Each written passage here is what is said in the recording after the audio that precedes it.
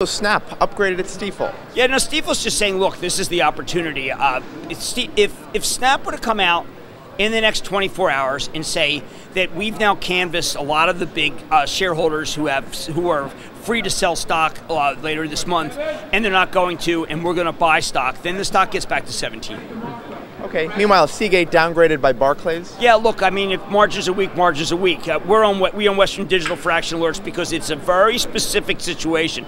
I believe that they're going to get the Toshiba Flash business, who is their partner, because they bought SanDisk. If that's the case, stock goes to 100. So we're not going to sell Western Digital off of Seagate's weakness. That would be a mistake. Don't forget, Seagate is disk drive, and Western Digital is disk drive plus Flash, and it's Flash that's tight, not disk drive.